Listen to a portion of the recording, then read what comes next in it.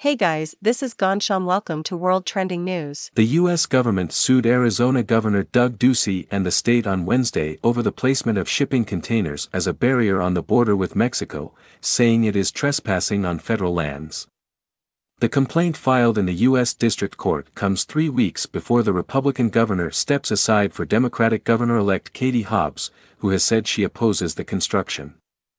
The complaint by the U.S. Justice Department asks the court that Arizona be ordered to halt placement and remove the containers in remote San Rafael Valley in easternmost Cochise County. The work, placing up to 3,000 containers at a cost of $95 million, £76 million, is about a third complete, but protesters concerned about its impact on the environment. This is Gansham. Welcome to the World Trending News.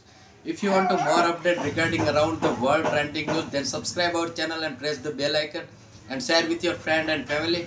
Thank you very much for watching our video. Thank you.